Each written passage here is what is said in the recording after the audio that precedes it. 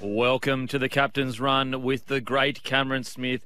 Call 1300 01 1170 or text 0457 736 736. And also, welcome, we are here for Chemist Warehouse. Head into Chemist Warehouse for great savings every day. Make sure to subscribe to the Captain's Run on all good apps that deliver podcasts to your phone. And also give us a follow at SEN League on Instagram and TikTok, at Captain's Run NRL on Twitter. The great Smithers. How you been, brother? Kempy, going good, mate. Another great round of footy, of course. 1 week closer to State of Origin as well. Not far away now. We're only, 5 days away from both teams being named. Wow. So pretty keen to see what our listeners think about possible lineups maybe for both the Blues and the Maroons for Game 1 in Adelaide, of course. Coaches being sacked, coaches re-signing. It's all happening. It is all happening. I tell you what else is happening as well. Yes. Last week, we had a beautiful view. No offence, Tommy, but the view is nowhere near as good. Just got to say it. I just got to say Tom. it. Tom, work on it. Got to work on that. What's happening with Schnitz, Tommy? Anything? Something? Oh, wow. Once again, we are brokenhearted to start the show. But let's get into the huge news over the last few days. St. George Illawarra Dragons that sack Anthony Griffin. Dragons confirmed yesterday that club has decided to part ways with Anthony Griffin. Griffin was off contract at the end of this season and was told he would have to reapply for his job in 24. Since he joined the club in 2021, the Dragons have won 22 matches from 58 at a winning rate of 38%. First of all, Smithy, thoughts on the whole situation? Well, this has just been bumbling along all season, hasn't it, Kempy? I think we've mentioned this or spoken about this topic on most of our shows throughout the year. I personally thought that Anthony Griffin would have seen the year out before they made some decisions on 2024. By everything we're seeing now, and they're talking about he can reapply. Like, I don't think that's going to happen. I don't think they're going to. If he reapplies, I don't think he'll be reappointed. In fairness, I don't think he will reapply after being sacked sort of halfway through 2023. But a bit going on. So I guess now, at least for the club, the fans, and particularly the players, it's now done. So instead of this unknown, they were sort of living week by week or result by result each game that they played, whether Hook was going to be around for the following game. At least now they know, okay, the decision's been made. Anthony Griffin has now moved on. They have interim coach Ryan Carr taking care of them, and he's made some big changes. He's made changes straight up. He's put Lomax and Jacob Little back in the footy side, who haven't played over the last, fortnight for the Dragons. So he's made changes straight up. At least now they can get on with the rest of this season and concentrate on trying to finish as strongly as they can. Yeah, it's a double-edged sword because I understand the timing of it in regards to it probably was time to part ways. I think it was just going to get worse and worse for the Dragons. But in Hook's defence, and as I said, I'm of the mind there's a lot of things that Hook's decisions he made in regards to game plans or selections that I personally disagreed with. But in Hook's defence, I do think he's been handled really poorly here. To roll into training at 8 o'clock in the morning, to get told that, oh, by the way, you're sacked, we're parting ways. Then to send the players out there at 8:30 to do media, and just the whole thing was handled a bit strangely, in my opinion. I think that why not get in there earlier or have a board meeting later at night or delay it a day if you have to? Yeah. I just think that it is a reflection of you can put blame on Hook, no denying that. You can do that. But I do think that not only is this an example of how poorly the club is being run right now, there has to be blame put on the club as well for being in this situation. Like, if you wanted to say Hook's the only reason the Dragons are struggling, just look at how they handled even the sacking of Hook to see how they're leading this club. And as you know, Smithy, winning starts in the front office. Yeah. Well, you would think that would have been done differently. Hey, like, instead of bringing him into training, like the media knew, they were sniffing around. There was cameras everywhere out the front. There was a little sniff the evening before. I think there was mention that it was possibly happening that following day. Why did they not meet somewhere that night and inform Anthony Griffin that his services were no longer needed? And then someone from possibly, I don't know, let's just toss up CEO Ryan Webb. Why would he not then front the media? as the head of the club, the boss of the organisation, to say, listen, this is the decision we've made as an organisation. We've decided that it's time to move forward without Anthony Griffin as the coach. We've got an interim coach taking care of the team for the remainder of this season. And as you are aware, we'll be interviewing potential candidates for the job moving forward. I don't understand how you're hanging the coach you've just sacked out to dry. He's got to drive past a scrum of media, cameras, and then you just roll your players out to answer questions that really, it's not their job to do that. It's their job to go and play football and try and get results. Yeah, mate. Like He's a big boy, and he understands the beast. He understands how it all works. He understands the brutal nature of being a head coach.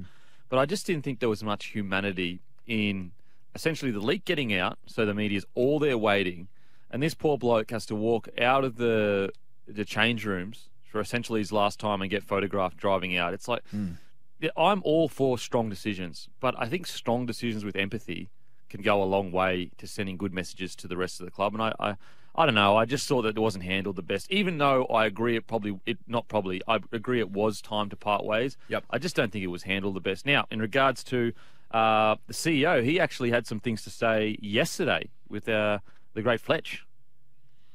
Ryan, do any of the current players in the top 30 have a clause in their contract that if Anthony Griffin is let go, that they can get out of their contract? No, we've got no clauses, anything like that one. Okay. Yeah, I can see where the question's coming from. I think at the root of it, Ben wants success. He wants to win. He's not coming to the point end. He's got a few years left in him, but he wants success. So he doesn't want to have to spend a lot of time building something back up. Are you worried that Ben Hunt might want to get out of his Dragons contract? No. Okay. I don't think. No. In short, no. There it is. It's an interesting situation. I mean, Smithy, I played a bit with Dozer, the great Dozer, when he was coming through, but obviously you've had a lot to do with him in Origin camp. Yep. Where do you reckon this sits? Do you think Dozer's the kind of guy that would leave a contract early? No, I don't think so. He doesn't strike me as the type of person that would break a contract, but you don't know the situation down there at the moment, Kempy, really. Like it's it's easy for us to comment and form opinions from where we are looking from afar, but without knowing exactly what's going on down there, and we just spoke about how we felt as though the treatment for Anthony Griffin could have been handled a lot differently. So you can only sort of imagine the way Ben Hunt's feeling as the skipper of the club, a guy that was fairly close to Hook. But at the end of the day, as the CEO just spoke about, Benny Hunt's got a contract there. He's signed until the end of 25, I think it is. So it's another couple of seasons plus the remainder of this one. Look, I'd like to think that he would see that out, but as we know, particularly with the modern day game and the modern contract, if players want out, they can break it quite easily. It's very different to the back in the day where you had to see your contract out, and we're seeing players break contract all the time, every season. But I can't see him doing it, mate. Particularly if they appoint someone that is high quality coach, and he feels as though they can make a positive difference to the Dragons and move forward. So I don't see him moving at all. I think the Ben Hunt situation, it's got a lot about it because there could even be, and this is super speculation, there's nothing to suggest is the case, but there's a world where do the Dragons say, you know what, we're in a complete rebuild. Benny, we understand you don't want to rebuild everything because by halfway time you get through it, your contract's up and you may or may not be retiring. I think there's potential where they could mutually, because that's a big part of their cap. Yes. And they could go, all right, Amon, Sullivan are our future. Yep. Let's go out in the market and get potentially more future and build towards the next 5 years, similar-ish to what the Bulldogs have done. Yep. In regards to their roster, similar to what Penrith done. Broncos, we're seeing a bit of the fruits of a few years ago, players probably playing a year or two early. Yep. So I do wonder whether the Dragons consider that possibility of going, is there a mutual way to part where we just build towards a future? Well, you know what, mate? Like that might the new coach the new coach that they appoint may play a huge part in that. So whoever they get, and there's some. Let's just toss up some possible names for the replacement down there. So obviously Jason Rolls has been thrown around. His name has been strongly connected with the Dragons. Ben Hornby, of course, former Dragons player. Shane Flanagan, Des Hasler, Michael Checker as well, and Dean Young, another former Dragons player, one of the club legends actually at the Dragons. So depending on who they go for, like they may have a big say in the future of or where Ben Hunt is. Like particularly if he's thinking, oh look, I don't want to go through a complete rebuild. The coach may say, yeah, no worries, mate. Completely understand. If you don't want to be here, then that's fine. We can come to some sort of agreement where you move on. Or does the new coach go, no, Benny, I'm going to build this team around you. I need you moving forward, and I think we can be ultra competitive with you still playing in the number 7 jersey or wherever it may be. He may be central to that new coach's plans moving forward. So, I don't think they'll jump the gun. I really don't think they'll jump the gun unless Ben Hunt is that unhappy with the decision, and he doesn't really have too much concern or care about who's coming in as new coach, and he just wants out of there. I think they'll just wait and see for the plans of the new coach. Because they're in this really, I guess, precarious position where you've got Sullivan, a budding 7 that wants game time. You've got a Moan, another half that wants game time. And so it's going to be a tough call of, do we put Ben Hunt in the known role and give these guys, the future, or do we let one of them go and allow them to, explore their careers elsewhere? It's a really tough position their roster balance is in at the moment. Yes. Yeah, no, I agree. They've it's hard to juggle all of those players at the moment, and to be able to give them all game time without someone missing out somewhere. So do they go down that line of complete restructure of their best 17, and they go youth and go for long term building towards a premiership, or does Ben Hunt stay a part of their plans? Look, if I'm being completely honest here, and I've said this over the last few weeks. If he's not a part of this lineup, this Dragons lineup this year, like they get beat by 40 nearly every game. Yeah. So he's a huge part of their team and the most important player in their side. So you'd be mad to leave him out. But, you just don't know. You just don't know moving forward with who they appoint and what their thoughts are. How long, pick your brain here, Cabby, how long do they wait until they appoint? I know you don't want to rush these things, but you don't want to be at the end of this season and still not have an answer. You want to make a decision sooner rather than later, don't you? Yeah, well, I think the Craig Bellamy coming up publicly and saying he's staying another year at the Storm has given them more breathing room. I think that if Bellamy had delayed longer, it would have been a quite stressful situation for them. Yep. I think you try to get it done. Not, as you said, you don't want to rush it. But you want to get in the market ASAP, and you want to start sitting down players and go, the new coach sitting down players and go, you are a part of my plans, you aren't a part of my plans, and get the salary cap back into shape. So I would honestly probably say the sooner the better. I just got a text here. Can we give any insight into likely replacement Jason Rolls? Have you had anything to do with Rollsy? Yeah, well, I was actually I played with Rollsy at the Melbourne Storm when he come down there. This is going back quite some time, about a decade ago now. So, former teammate, and also he was an assistant coach there for quite some time. And look, he's fantastic at his job. Having worked under Craig Bellamy for numerous years, did a little bit of work with Eddie Jones as well with the English rugby side. So learned a little bit, different ways to do things with as far as preparation and training and all these different types of things. And now, obviously, at the Roosters under Trent Robinson, he's learned from some quality coaches, quality senior coaches who have been doing it from a long time, and I think he's ready to go. I think he's been not waiting, but I think he's been waiting patiently for an opportunity to go somewhere. Whether that Melbourne job was his priority or not, I'm not too sure, to be honest.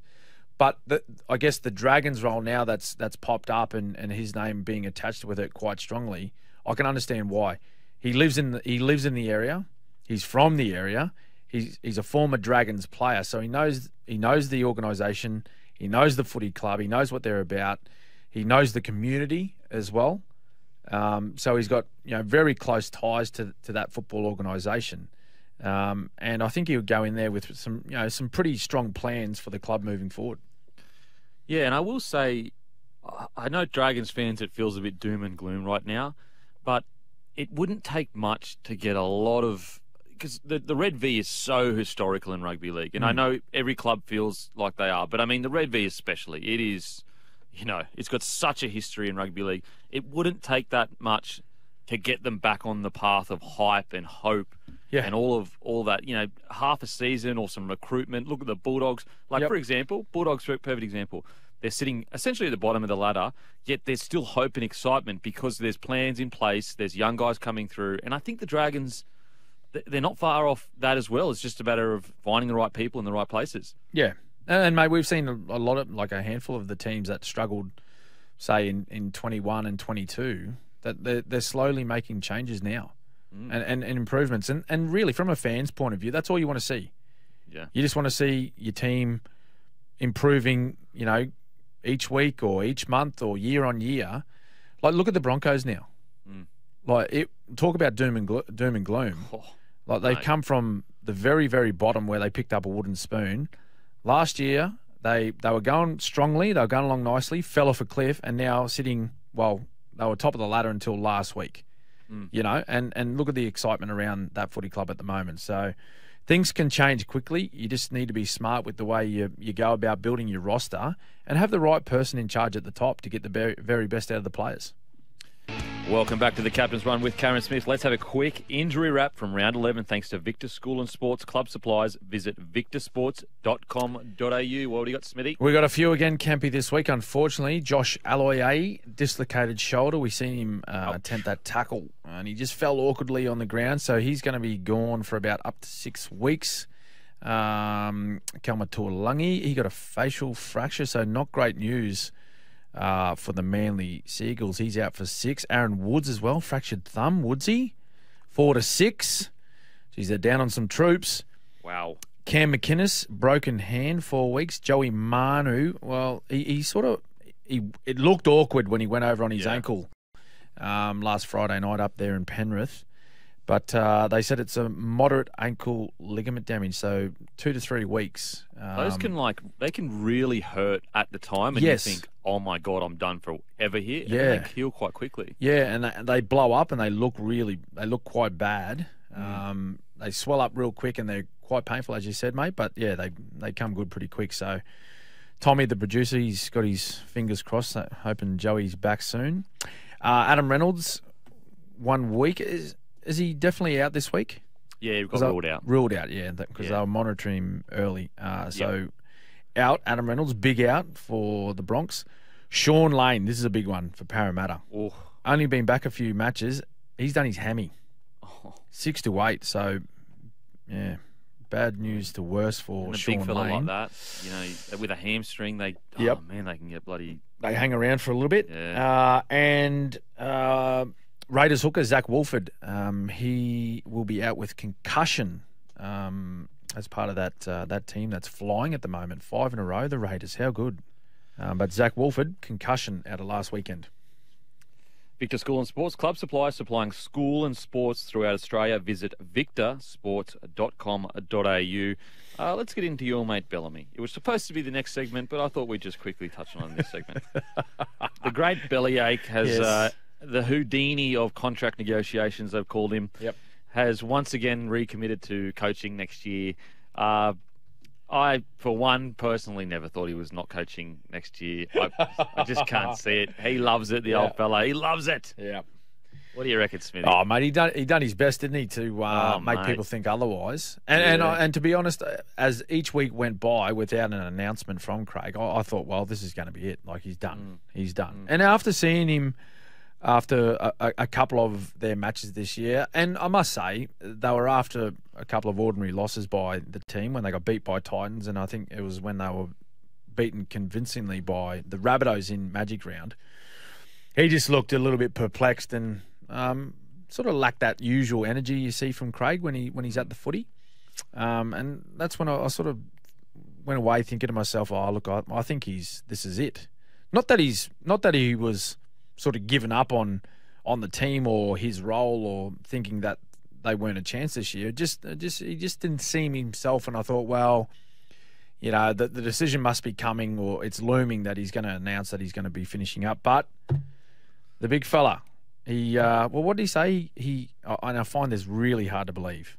He said that Cameron Munster convinced him to stay. That's got to be a G up. If I've ever heard one, Cameron Munster convincing you to continue coaching, please. If there's one guy not to take advice from, it's Cameron Munster.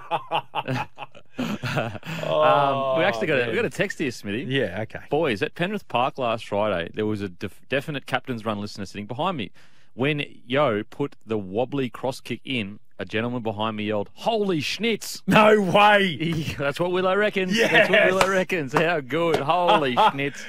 Yes. Oh, man. How good would it be to be eating some schnitz right now? But we're not. But anyway, it doesn't matter. Anyway.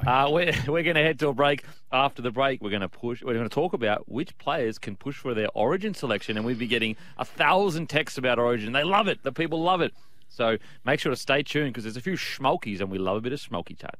Welcome back to The Captain's Run. Make sure to give us a follow or subscribe to us on all good podcasting apps, The Captain's Run. We want to talk about which players can push their case for an Origin jumper this weekend. Now, obviously, people may think that Smithy actually selects the players, but you don't actually select the players, Smithy, do you? No, not at all. No, that's for Queensland, it's Bill Slater, the coach, and then Darren Lockyer, and one of the great centres, back rowers for Queensland, Gene Miles. That's the selection side. Yeah, just for the listeners, they may go, oh, well, Smithy said he's a chance, therefore, you know, he's getting selected or whatever. Yes. But we've got a few names here. Okay. Let's talk about the Queenslanders first. You got Reece Walsh, Hamiso Tabuai-Fidau, and Corey Horsburgh. Which three of them do you think, if they play out of their skin this week, could potentially make the squad? Well, I'll tell you what. Like, let's just talk about the middle forward. So Corey Horsburgh, he's playing outstanding at the moment, and rightly so. It's a big reason why the Raiders have gone on their 5-game winning streak. He's playing, you know, the best football of his career. There's no doubt about that. He's getting through a lot of work. I'll tell you what he's doing. He's doing a lot of sort of work away from the football really well, Kempy. So he's getting on kick chases. He's working around the football. He's working on the inside in defence and going out putting pressure on key ball players on the opposition. So things that you don't typically think about when you're talking about a big middle forward, right? And then on top of that, he's making, you know, a lot of tackles and he's carrying the ball strongly. So, you know, I'm sure his name will be spoken about, you know, thoroughly when it comes to selecting those middle forwards. The only thing working against him at the moment is that there's a whole bunch of middle forwards playing really well from Queensland's point of view. That's the only thing that may work against him. But yeah, when you look at those outside backs, we all know Hamiso, how strongly he started the season for the Dolphins, being one of the form fullbacks of the competition. I don't know if he still is, but for the most part of this year, he was leading the competition for tries scored. So he's been pretty potent in attack. Got a great, you know, combination with a lot of their players in the middle. And Reece Walsh, he's been on, you know, the back page of the papers ever since his first game for the Broncos early this year. He's made a real difference to their attack as well. And I think with Kalen Ponga not playing fullback and really missing the first part of this season with some concussion issues, it sort of put him in the box seat to take that number one spot. But at the same time, I think a lot of people are quick to forget about what Kalen Ponga did for Queensland last year. Like across the series, I would put him in top 3 or 4 players for Queensland. Then you think of Game 3. He was Queensland's best player. He was Queensland's best player in Game 3, and a huge reason as to why, the Maroons were able to win that third match, that decider in Brisbane. So there's a really, I think Billy's meeting with those 2 guys I mentioned, Darren Lockyer and G Miles, this week to have some further discussions around the team, and of course we've got one more game to go where hopefully all players from both states get through unscathed. But there's some good headaches for the Queensland selectors moving forward. Yeah, there's been a bit of chat around, and I'm not sure whether there's any substance to it, but around potentially Hamiso getting Dane Gagai's spot. But I think that anyone that's been watching Newcastle, Dane Gagai's been playing some good footy. Yeah. So I was quite surprised at that chat. Is that, I guess, from your perspective, do you see Hamiso as a centre, as a winger? What do you see? Well, I guess the benefit of a player like the Hammer is his versatility. He can play. Obviously, fullback is his preferred position, but he's played in the centres. He can play wing if you need him to as well. So he can play those all 3 of those outside back positions. As far as Dane Gagai is concerned, look, he represented Queensland in all 3 games last series, and I believe that he's in better form right now than what he was at this same time last year. Like, he's defending strongly, he's carrying the ball strong. I know the Knights have had an up and down year thus far, but Dane Gagai's, I think, way in front of where he was last year from a personal form point of view. Yeah, no, I totally agree. And it's just surprising because we all know what Gagai has done on the Origin arena. Yeah. I just don't understand how there's even a consideration that he wouldn't get at least game 1. Well, I think we just get, at times, people get a little bit excited by youth and the exciting way that they play. They play with high energy, high speed, with most things that they do. But you cannot underestimate the value of experience, particularly when it comes to State of Origin, Kempy.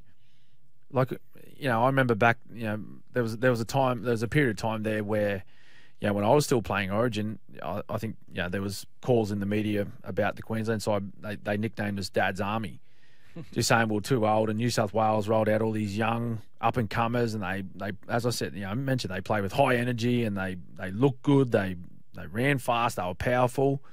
But look who got the job done. It was Queensland that got the job done in the end. So you cannot underestimate the fact that the guys that have been there and understand what it means to play Origin and what it takes to play Origin football, it's so different to NRL, your week-to-week NRL games. And we've seen players that absolutely, blitz the NRL, like the premiership competition. But then when they're asked to step up and play in a sky blue, and sometimes, in the maroon jersey as well, they struggle to make that step up. Dane Gagai is certainly a player that doesn't have that issue. Now onto the New South Wales side of things. Campbell Graham, Hudson Young, Nicho Hines, Stephen Crichton. I'd also throw in Olakau'atu. Who out of there do you think, if they have a really big game, could nab a Blues jersey? Well, I think Campbell Graham will get picked. I'll just start there. Well, I don't know what your thoughts are there on Campbell Graham, but I think you cannot ignore the form that he's in at the moment with the Rabbitohs, particularly with Tommy Turbo. Now, people are talking about Tommy and comparing him to last year and the stats and whatnot, but anyone that watches the game closely, surely they've seen, the way Tommy's playing. He looks like he lacks speed. So I believe that he won't play. I believe Campbell Graham will be picked in the centres. As far as guys like Hudson Young, Nicho Hines in particular, Hudson Young I think will certainly fit that team, that role, whether he starts or he comes off the bench, I'm not too sure. But he's that type of player that really suits State of Origin. And Nicho Hines, well, I don't know. Like, what do you? Where do you put him? What do you say? I firmly believe it'll be Luai and Cleary. I know there's a lot of people saying you can't leave Nicho Hynes out. Like, he won the Dally M last year. Look what he's doing with the Sharks this year. Well, that's great, and it's not, and it's great. It's easy to say, just pick all the best players, but surely combination means something when it comes to a team selection like State of Origin. And I talk about the combination that Luai and Cleary have at club level. Yeah, Luai, Cleary, Yo, Appy if he gets selected. Yep. Stephen Crichton if they put him on one centre with To'o, and then they go Latrell, Campbell, Graham on the wing. It's so hard to not put Nicho in the side because of how incredibly good he is. But I think that people are forgetting. So Luai has played 2 Origins. Obviously, the one where Maroon's won. Yep. But he was also in his debut Origin series part of a record defeating New South Wales squad. Yes. And so this idea that he just hasn't delivered it all in Origin, it's actually not true. He's essentially 1 for 1. Bit quiet last series. The series before, he was really, really good. He's also the reigning back-to-back 6. He also took Samoa to a World Cup Grand Final. Like, his resume is... I understand Nicho's got a Dally M, and I'm all for Nick. If Nicho gets selected, mate, what an incredible journey. Yeah, of course. But Luai's got a fair resume. Like, he's got some form on the board. Yeah, it's not like he's just he's only getting picked because he's just a partner of Cleary. Well, no, he's got some individual stuff too. Yeah, and you know what, Campy, like if that's part of the reason he does get picked because he's combination with Cleary, then so be it. Yeah. Like what's the issue there? Like you know what I mean? Say majority of people think Nicho Hynes is a better half overall. Does that mean that they'll strike a good combination, Cleary and Hynes together? Yeah. Probably not. Like you're talking about a duo that have been playing football together since what, 13s? So they have a strong understanding of each other's games, and when it comes to those big moments, those pressure moments, you'd like to think that combination will work out in a positive way. But at the end of the day, speaking as a Queenslander, it doesn't concern me at all, like who they pick. It's not really. It won't be a focus of the Queensland team, worrying about who their halves partners are. It's about the Queenslanders and preparing themselves properly. But my opinion is that I feel as though they'll stick with Luai at 6. I'm not sure whether Nicho will get a spot on the bench or whether he goes into the squad. It just depends on the makeup of their side and I guess what they think they need off the bench. Now, I've got a text here, but I was going to bring it up anyway. But what about Cody Walker? Is he the forgotten man in this whole discussion? He is playing incredible. Yeah. Rabbitohs are the form side. Yep. I feel like he got a lot of unfair blame when he did play Origin. I didn't think he was actually that bad. Because he got hooked, didn't he? Yeah, he got hooked. Mid-game. And basically, that was it, pretty much. Is Cody Walker the forgotten man here? Well, given his form at Clubland, I think, and the lack of mentions he gets for a possible selection, you could possibly say that, mate. Absolutely. But I think given his form over the last month, especially, I think he deserves to be spoken about. There's no doubt he's got to be in the conversation. If New South Wales or people that support New South Wales are uncertain or unconvinced on who your halves partners should be, surely Cody Walker gets a mention. He has to, particularly if they go with if they have, let's say, Latrell Mitchell in the centres. Again, there's another combination that you can forge together. Moving into Origin 1. Cookie at 9. Cookie 9. You could have Murray starting on an edge with Campbell, Graham, Latrell Mitchell. Yep. You could have essentially a whole Rabbitohs edge. Yes. I agree. Thanks for the text, and we've got plenty more to get through. That's from Morgan. But yeah, I think Cody Walker is forgotten. Now, does that mean that I think he should get selected? I'm not sure, but he definitely should be in the conversation. Who do you think will be? What's your thoughts right now? Who you think will? Well, Cleary will be 7. Who's going to go 6? All year, I've been saying Cleary, Jerome, game 1. Yep. With Nicho at 14. Yes. 2 weeks ago, Nicho came out and played unbelievable. I said, you know what? I think I might be leaning towards Nicho. And then Jerome came back out and played outstanding on the weekend. So I'm going Cleary, Luai, and depending how they want to, play their like hooker rotation, Hynes on the bench. But we're going to head to a break. After the break, we'll plenty more footy to talk about. Welcome back to the Captain's Run with Cameron Smith. thanks to the SEN app. Download it today for free in the App Store and listen anywhere, anytime. Smithy, best hands thanks to Schnitz. What do we got? Best hands, 1 point this week. It goes to Brian Kelly for his flick pass. For Loffy Pereira, scored against the Knights. They were strong in the first half, Titans. Just couldn't finish it off. Yeah, what happened? Story of the season. I don't know. 2 points. Latrell Mitchell's no-look pass for Campbell Graham to score against the Tigers. 20-0. Solid. Did what they have to do. I actually really liked it from the Rabbitohs because, they didn't. I mean, we'll get to it, but they didn't blow them off the park. Yeah. But I think your Rabbitohs of yesteryear would start panicking and going, "Oh my God, we're only beating Tigers 6-0." Yep. This Rabbitohs said, "No, all good. The We're points happy. will come." Yeah, And we're they happy. did. Yeah. Yep. No, I'm happy with that too. 3 points, though, goes to Dom Young.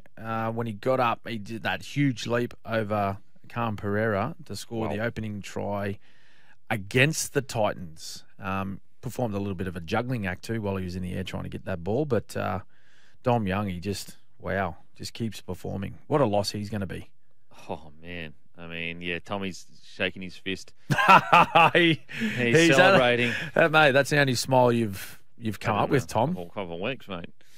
Every time we bring the Roosters up, he just puts his head down. He disappears. Yeah, Anyway, how good the Penrith Panthers going. Anyway, Schnitz bite into golden, delicious, handcrafted schnitzels.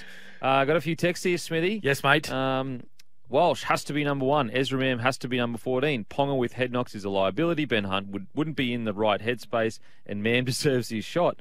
Ryan from Mackay. Wow. Oh, wow. Do you reckon- Is Ryan a Broncos fan, you reckon?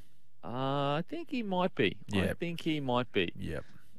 Because Benny Hunt in Origin is honestly, it's godlike. It's beautiful. It's the best thing in rugby league nearly right now anyway. And you know what? Like to be fair, like Reece Walsh, he wouldn't be out of place, would he? Like he's playing such good footy.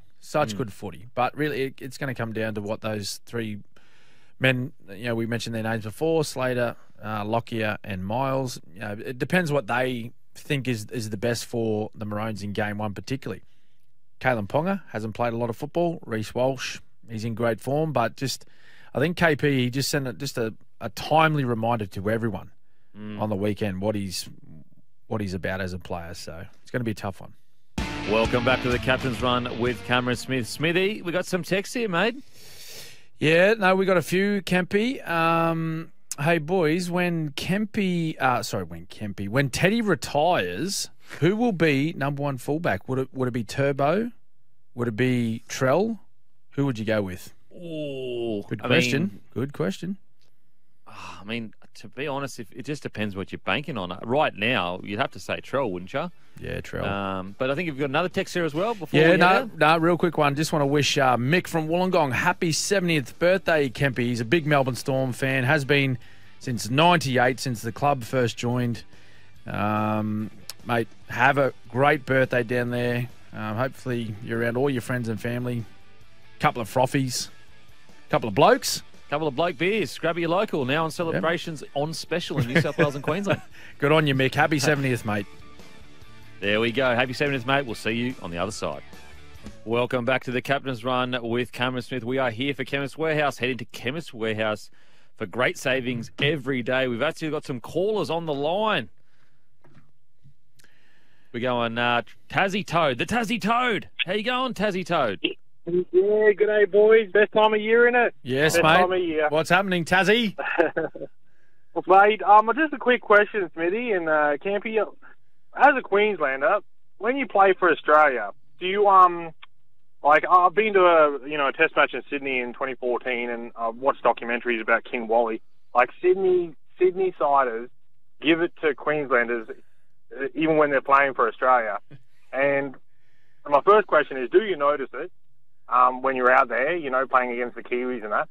And the second question is, maybe I'm a bit biased, but I don't think Queenslanders do that. I really look forward to seeing Cleary, Mitchell, even Benny Life. Back in I used to hate Benny Life with a passion, but when he wore the green and gold, I loved him. Yeah, that's a good point you made, and I think probably no Queenslander has felt that any more than the King, Wally Lewis, when he famously booed by the Sydney crowd when he led the Kangaroos out to play a test match against New Zealand. I think it was in Sydney. So that's just incredible. But I was lucky enough to play some test matches in Sydney, and I got to admit I don't recall ever being booed by the locals down there, the New South Welshmen. It was always really good. They supported the Kangaroos, whether you're from Queensland or New South Wales or wherever you were from representing the Kangaroos. It was always a fairly good reception. But I could only imagine what it was like, being the captain of Australia, as Wally Lewis was at the time, and leading the national team out, but then being booed by New South Wales in a lot of ways, and probably in all aspects of why they booed him it was a backhanded compliment. They disliked him so much because he actually tormented them that much through State of Origin because he was so good for Queensland. They disliked him that much even when they were representing their country. But I think all players they didn't cop that type of treatment that Wally did. Maybe Gell. Maybe Gell's an exception when he came up and played in Queensland. He might have got a few jeers from the crowd. But I tell you what, he didn't help himself. Calling Queenslanders two heads and all that type of stuff. He probably got what he deserved, Gell. It's funny. It's funny. After the World Cup, just to reiterate your point, I've got a couple of mates that obviously New South Welshmen, and they go, well, after watching the World Cup, they're like, far out. It was so good to not hate Munster making big plays because he was doing it for Australia. And to your point, it is funny how people that you sit in there, they kill your team or whatever, you hate them, and they get in that Australian jersey and you go, yes, this is the best. That's it. Mate, thank you so much, Tassy Toad. Really appreciate it, brother. Thanks, boys. Have a good day. Good on you, mate. There he is, the Tassy Toad. We've got another caller here, Jackson from the Northern Beaches. Jacko. Jackson, you there, mate? Boys, how we doing? Jacko, good, mate. How are you? Mate, doing well. Another Queenslander living in Sydney. Oh. I've got a question about Penrith for you, boys. Yep. So after their big season last year and, losing a few key personnel, it looks like they're struggling with form. Are they, confident in a kind of a deep season, bring it back, or do you think they actually are struggling? You go first, Kempy. What do you reckon, mate? Oh, well, I mean, if you had asked me this 7 days ago, I would have said, yeah, they're still struggling to find their combinations and things aren't clicking into gear. But, man, after that Roosters game, that's a scary side. Like, they play that good any time of the year, including in finals footy. You're going to have to be Rabbitohs at their best, Storm at their best, Roosters, if they can get everything together, at their best. So to see the fact that they still have that in them, I'm actually quite confident that, they may not be as dominant as yesteryear. They may not win every single game or only lose 3 in the year. But I do think that after seeing the fact that they still have that top end of, like, top-tier footy, they may be just, I guess, timing their charge till late in the year. What do you reckon, Smithy? Yeah, look, I really impressive on the weekend. It's by far their best performance of the year. But I got to say, the Roosters were extremely poor. They were, and that's. I'm not even trying to have a little dig at our producer Tommy here. The Roosters were ordinary. I can't put it any other way. Particularly their defence. Like there was players not showing up to get their job done. Penrith, they were smart. They come with the tactics of doing drop play, like cross plays where they change angles and force runners back to where the ball came from. Luai all night was left foot, challenging the inside defenders to fill the space, and they just weren't showing up, Kempy. As well as they did play, they weren't pressured a whole lot. And I think I may have mentioned on the captain's run last week, they're a very different side to what they have been over the last 3 years, particularly because they've lost key personnel in Coruscant and Kikau. And particularly with Coruscant in the middle, it's a very different dynamic now with Mitch Kenny playing at 9 and Sonny Luke coming off the bench. It's a very different dynamic in the middle. So they're still coming to terms with that. And I think they've just... they've lost a bit of that aura. I think we mentioned last week, Kempy, where I don't think they have that fear factor they once had. Yeah, and this is not. I'm not questioning their ability as a football side. They're certainly when they get it right and they play well, they're still regarded as the best team in the competition, in my opinion. If everyone went out and played their best football, I think their game stands up against everyone else. But I think with the combination of losing those two key players, and just now people starting to think, well, let's not go out and fear Penrith. Let's get out there and challenge them. I think which has brought them back to the pack a little bit.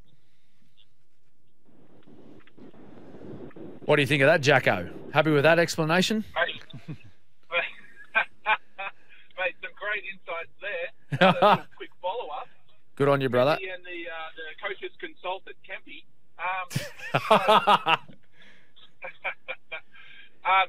In the leadership group of the team, do you guys talk about those kind of things of going, you know what, that loss there, that's not too bad. We're really hoping for a good end of the season, or is, every loss is a loss and that sucks. Yeah, well, you break it down, don't you? You break it down game by game, and you find, the reasons as to why you may have performed a certain way, and there's usually more times than not there's glaring things that stand out, and in particular, like the leaders of the team and the key position guys, you notice them and you note them as the game's being played.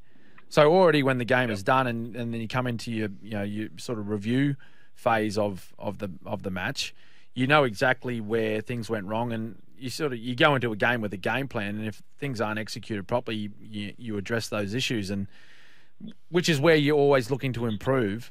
But I think when you look at that Penrith side, yes, very different looking team. They play slightly different, but I'll reiterate, at their very best, if they can find their very best, for the most part of the remainder of this season, finish in the top four, and they play that last month of football as good as they have in previous final series, mate, they'll be hard to beat again.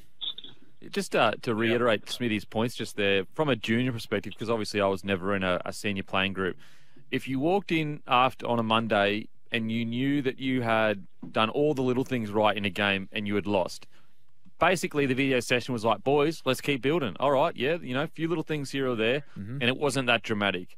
But if you walked in and had won, but you hadn't stuck to your principles, you hadn't stuck to the structures that you guys had all agreed to, you actually might be getting a revving.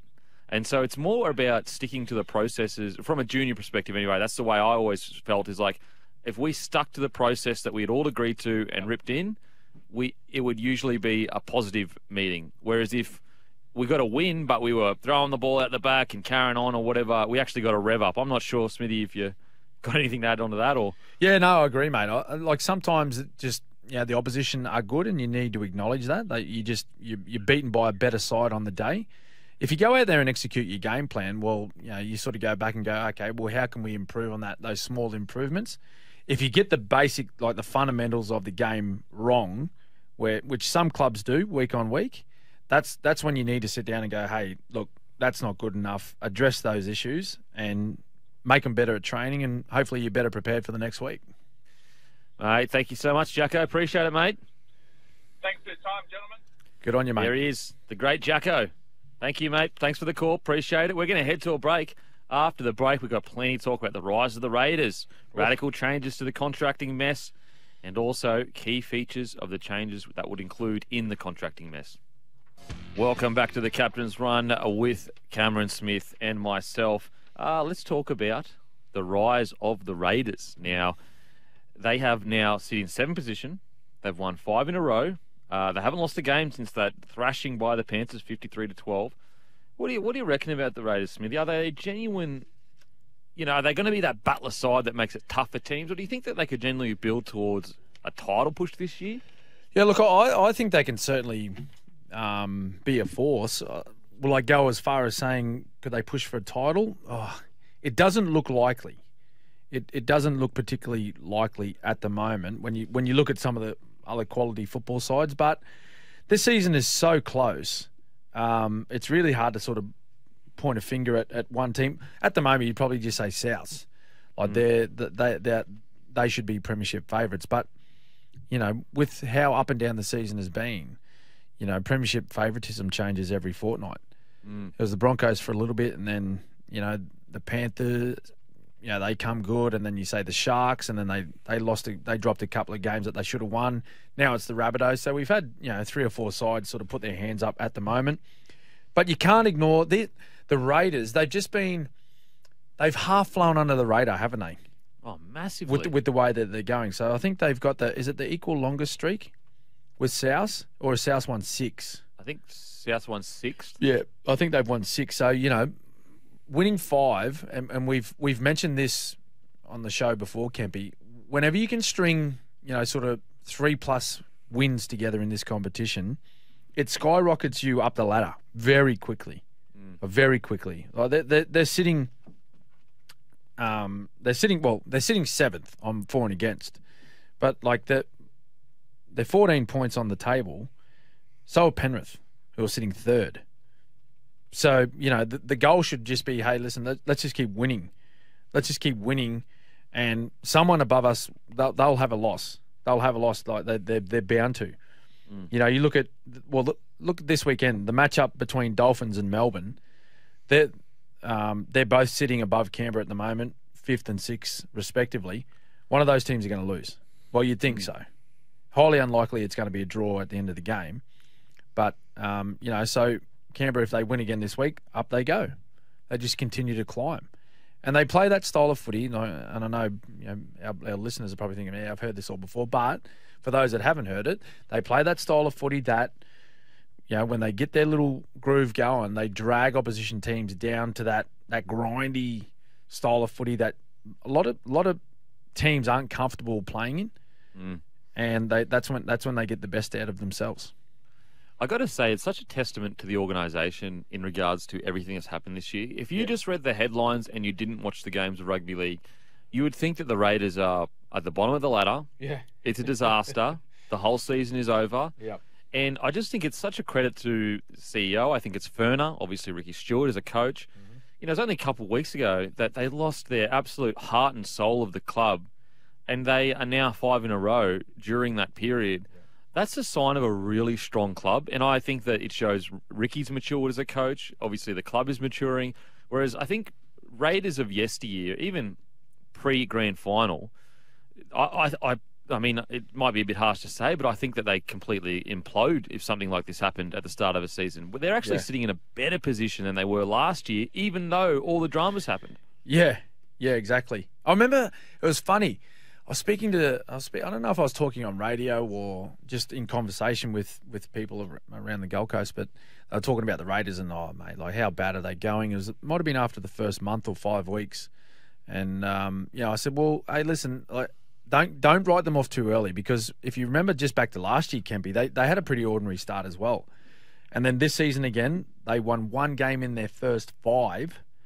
And, of course, that last loss that they had was... it was an absolute hiding against Penrith, where Ricky Stewart came out and said, he's highly embarrassed of his team's performance, and he pretty much apologised to the fans that come out that day and all the members that support the club. But since then, they've turned it around and have not dropped a single game since. So I think that sort of coincided, funnily enough, with the Jack Whiten announcement that he was going over to the Bunnies next year. So whether it is a bit of a point to help send Jack off in his final year at the Raiders, that may play a small part. I think the loss to Penrith, where they were extremely embarrassed with their performance, I think that's played a small part as well. But they've just found themselves in this sort of this groove at the moment where they've got a lot of things right, and they've found a game plan that's working against most teams. And other things to mention, their 9 has changed a few times this year. Danny Levi has been injured, who was apparently going to start at 9. Xavier Savage has barely played any first grade this year. I think 1 game. Obviously, he had, I think, the broken draw in the trial match, if not round 1. Yep. They've had forwards out injured. I just think that, and I'm one of those people that after 4 weeks we're sitting there going, I don't think the Raiders can make the 8. I just don't know if they've got the depth in their squad to handle, injuries and all of that different things that can happen during a year. But yeah, you got to commend them, man. It's just such a Ricky Stewart side, and I love the fact that there's a DNA there. Like a lot of clubs don't have DNA. Like they're not playing as to what the history represents, whereas the Raiders are playing like that, and I love it. Yeah. And depending on what this Origin series brings as far as representation for the Raiders, they may have a couple of players representing each of the states throughout that series. But if you look over their next sort of 4 to 6 weeks that they play, like this week they take on Manly at home. Manly not in great form at the moment. I think they probably win that one. Then they face a tough test against the Rabbitohs.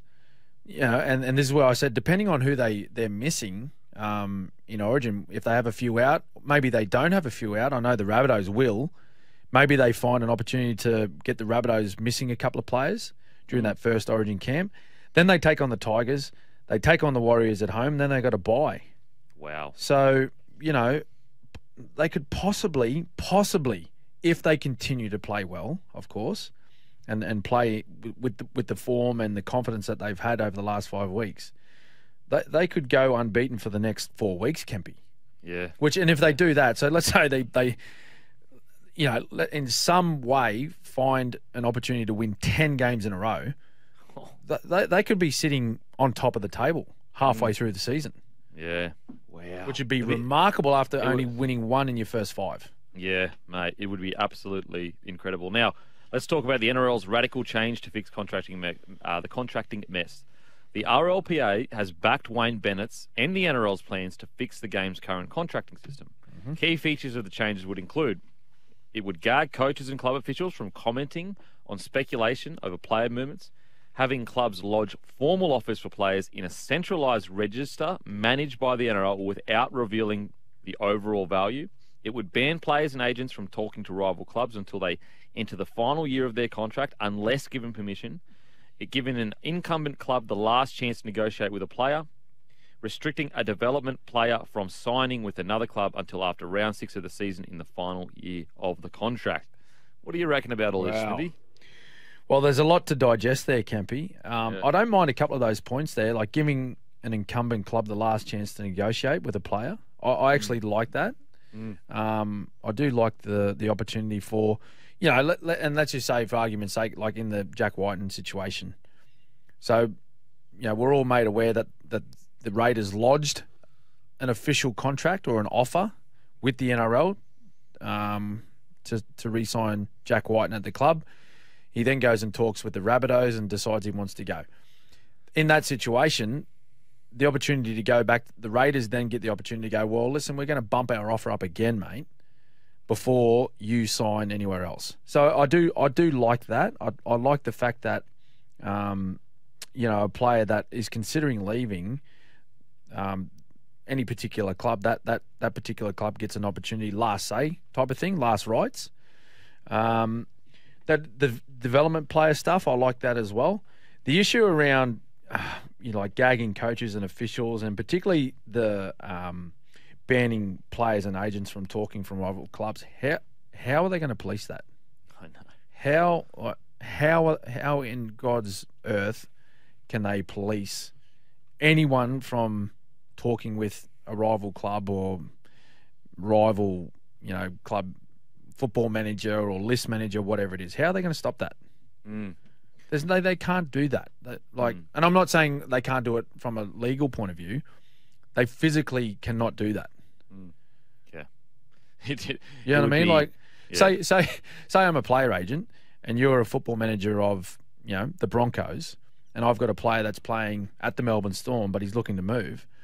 How are the NRL and the RLPA going to police me from flying to Brisbane, sending you a text message and saying, hey, mate, want to catch up for a coffee? Yeah. They'd have to literally record the coffee conversation. That's what I mean. Evidence as to what was spoken about. That's what I mean. Yeah, it's a tough one. I like a few of these changes more from a PR perspective, and what I mean by that is what I hate about contract negotiations at the moment, and I understand why clubs do it, why player managers do it, why players do it. Like, everyone is just trying to make themselves look like in the best light. But I do hate at the moment where certain mistruths are kind of alluded to and a player is made to look bad because then that makes the club look better.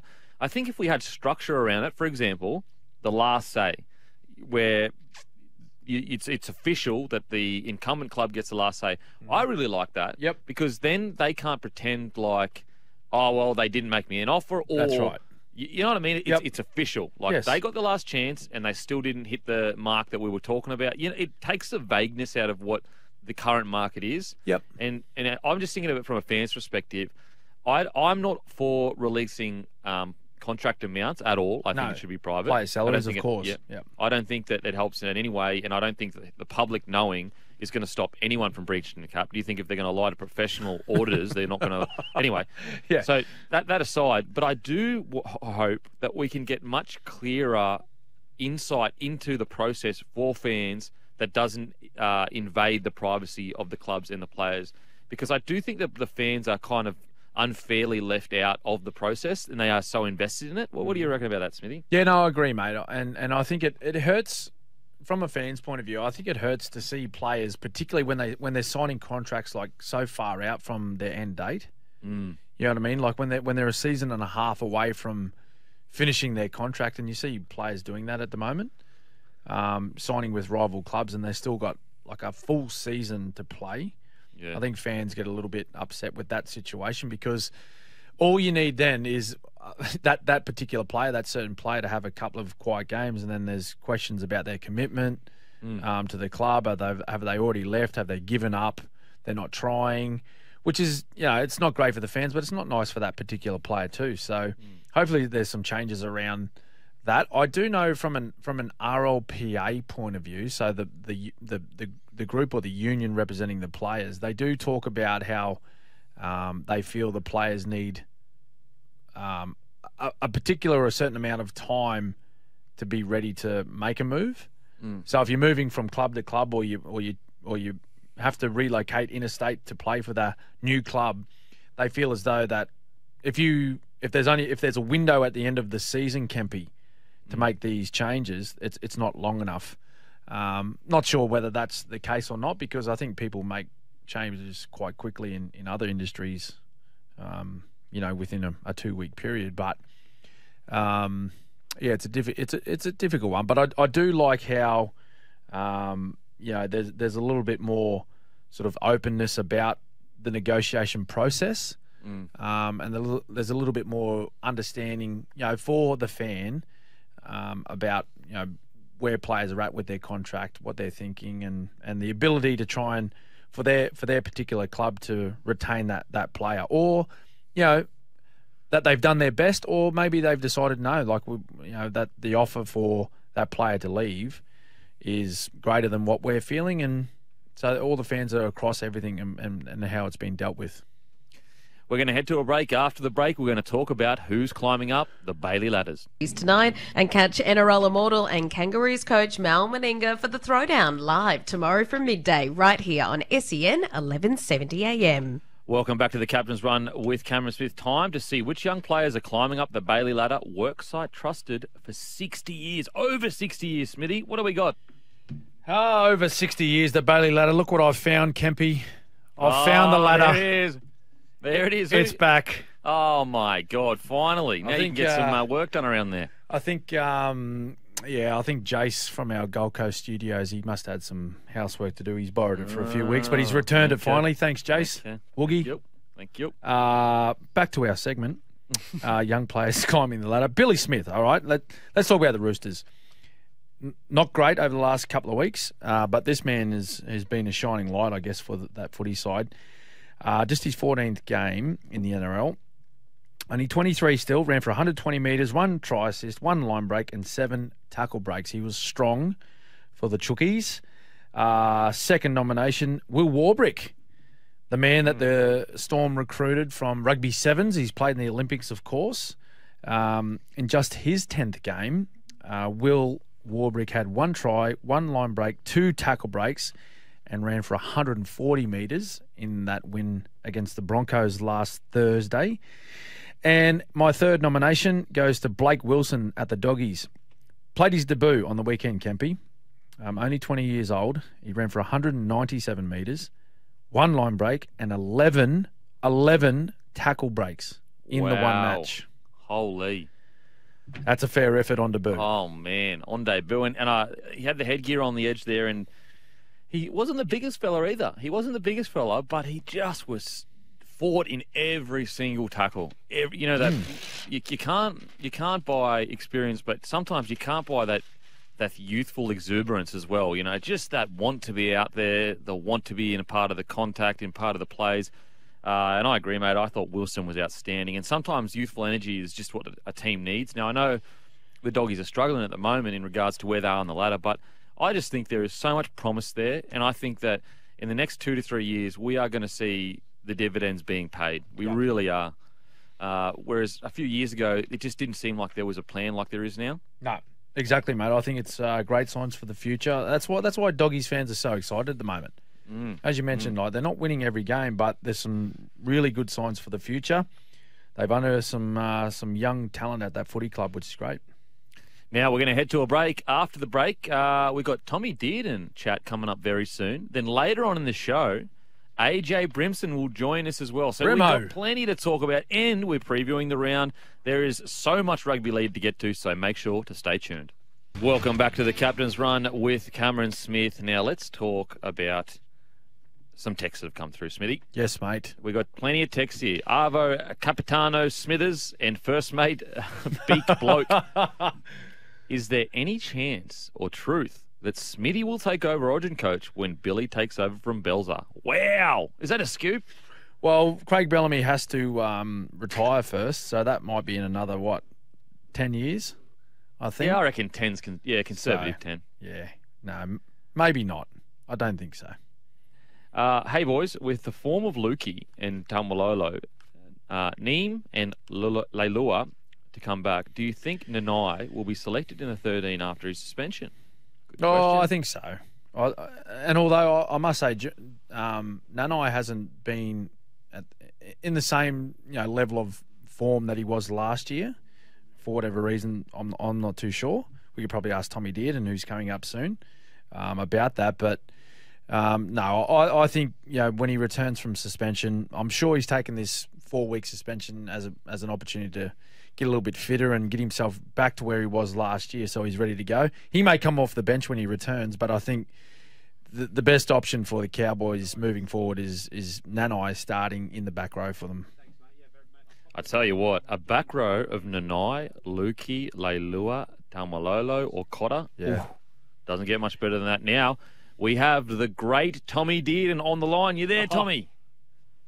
Yeah, no, thanks, guys. Cheers for having me. Thomas, how are you, mate? Smithy? Yeah, going good. How are you, Smithy? I'm all right, mate. What's been the program today, mate? Bit of training? Yeah, we had our main session today, so it's pretty full on training session, lots of tackling, but we're ready to go and keen for the weekend. Mate, it's Beak here. I absolutely, obviously, you get your back-to-back victories. You're playing some great footy now. What I've really noticed is it's not necessarily the actual the physical side of things, but just the amount of energy around a play every time it happens with you guys over the past 2 weeks. Is that something you've spoken about, that you need to be a bit more energetic when something goes your way, or you need to bring the boys together? Yeah, it is. Yeah, I think we put a big emphasis on like celebrating the little wins and the little moments in the game. And I suppose if someone makes a good play or makes a good tackle or forces an error, we try and celebrate that. And we just feel like that gives the group plenty of energy and keeps us in the game. Tommy, like the losses that you've suffered this year, the majority of the losses that you've gone down, it hasn't been by a lot. Like it's been 4-6 points, been a couple of blowouts, but you've been pretty close. Has that at times been a little bit frustrating, thinking, well, we're not at our best, but we're pretty close still?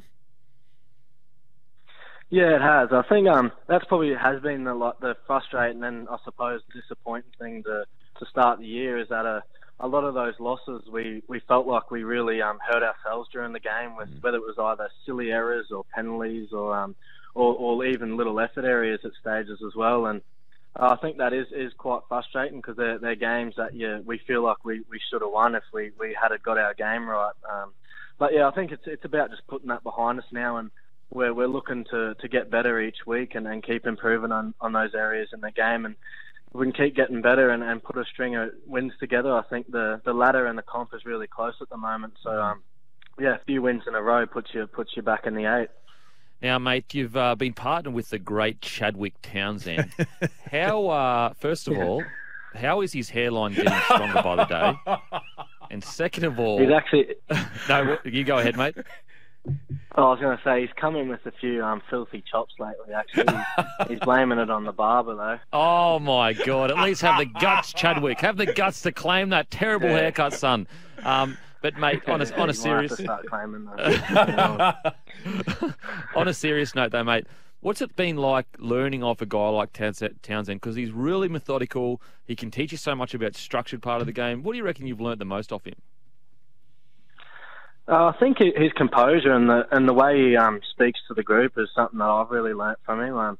He's very clear and just composed with the way he talks, and I think that's probably been the biggest thing. I think me being a young half, one of the things that I think takes a fair bit of time to learn is that leadership and getting the message across to your playing group, and whether it's being relaxed or then making it intense as well. And Chaddy's a really great leader, and I think a lot of us young players have taken so much from having him around the group. Mate, as well, in regards to your position, now you're obviously playing 6 and you're playing fantastic. Love watching you play. Did you consider yourself a 6 all along, or are you more of a 7, or are you happy to play both? Yeah, I'm happy to play both. I think I just enjoy playing in the halves, and at the moment I think I was obviously struggling for a couple of years playing in the 7 jersey, and it was great to have someone like Chatty come up and take control of the team, and it allowed me to just get back and focus on my individual game and try and find my strengths again. And so I'm kind of happy to play anywhere at the moment, and if I end up filling in that 7 jersey at some stage, that'd be great. But at the moment, I'm just focused on playing 6 and getting that part of my game right. And mate, so you're up there in Townsville. You're representing sort of the north of Queensland, the entire region. You were born in Toowoomba, but you grew up in Mackay, so you're sort of up the north sort of way. What's it like representing that entire region with their footy side? Because we know they're fanatic about their rugby league up north. What's it like representing those people? Yeah, it's awesome. I think people up in North Queensland are really humble, and they're hard working as well. So we always talk about that's how we want our footy team to be, also, is humble and hard working. And they're very passionate fans, and footy's absolutely crazy up here in North Queensland, and they definitely love it, and they get behind us even through the tough times as well. Speaking of the representing where you're from, mate, your debut for Queensland last year, mate, what was it like? What's the one thing that stands out to you when you ran out in that field in the Maroons jersey? Probably the crowd roar was pretty awesome, and I think just looking down and seeing that I was wearing the Maroons jersey, and I'm actually getting goosebumps at the moment talking about it. But yeah, looking down and seeing that I'm actually wearing a Maroons jumper, and I'm out on Suncorp Stadium representing my family and my last name, and also the whole Queensland state. And yeah, it's the proudest moment of my life. I still can't believe that I got to run out on Suncorp and play in an Origin decider. So yeah, it's something I'll never forget. And mate, you were part of the Maroon side, of course, for that entire series, and you made your debut in Game 3. What did that do for your confidence going back to clubland? Did you go back thinking, I feel like the game has slowed down now because I've played, in the showpiece of what our game's about with Origin? How did you feel going back to club footy? Yeah, I think it definitely helped with my confidence. I think just being around those players, and also the coaching staff like yourself and Billy and Jono and everyone else that was involved. I think just being able to be around you guys and learn how you approach the game and how you look at the game was something that gave me a lot of confidence to come back to clubland. And don't really know what else to say apart from that. Now, I want to, mate, after such a high, I want to bring you down to a massive low. What about the carry-on from Drinky, Holmes and Chad Townsend, the Players Club? Reckon they're good at golf or something? What's going on there?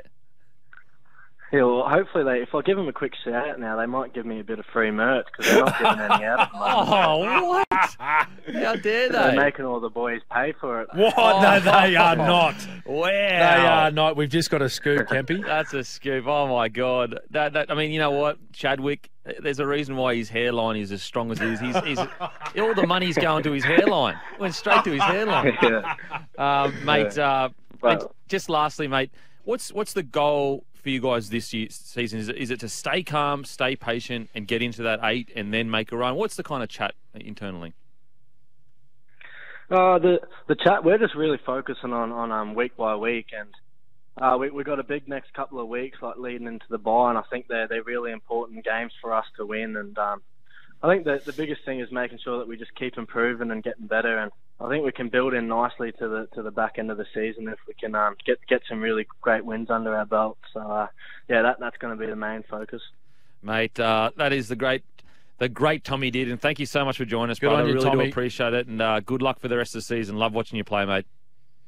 No, thanks, guys. Thanks for having me. Good on you, mate. Get Chatty to send some merch down to the captain's run, please. Yes, please. Yeah, I will. Yeah. Surely. I'll give them a shout out. We'll rep Players it. Club, you got to get behind them. Players Club. It's actually the.players.club_ on Instagram. There you go. There you go. There it is. There you go. Free merch, surely. Anyway, thanks, Tommy, for joining us. And after the break, we got AJ Brimson coming up soon. I mean, it's incredible. See you on the other side. Welcome back to the Captain's Run with Cameron Smith. Got some text here, Smithy.